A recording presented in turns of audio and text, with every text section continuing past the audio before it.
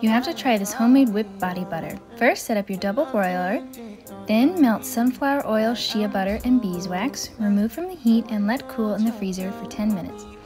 Add in vitamin E oil and your favorite essential oil. Mix these in and be sure to scrape the sides of the bowl well. Blend with an immersion blender. Scrape the sides of the bowl again and place in the freezer for 5 more minutes. Blend until smooth. Scoop up into an airtight container. I'm using 2 8-ounce size mason jars.